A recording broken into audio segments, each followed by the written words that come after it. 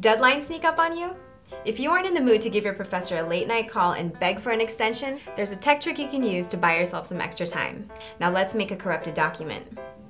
Go to your Start menu and search for Folder Options. Next, head to the View tab and uncheck the box that says Hide Extensions for all known file types. Now all your files should include their extensions. Take a JPEG photo of a WordPress document that's either blank or has a title and a few sentences from your presentation.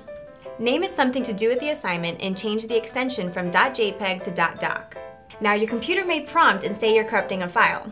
Just say A-OK. This is important because some computers will show a preview of the document and may reveal the original image. Now when you try to open the file, it won't work. So send it off and get to work on the real assignment. First, click on your desktop and go to Finder. In the Finder, navigate to Preferences. In the Advanced tab, there will be a box, Show All File Extensions. Click this. Now repeat steps 3 and 4 from the PC section and you're good to go. Also, technically this is cheating, so save it as a last resort. That way you can sleep with a clean conscience.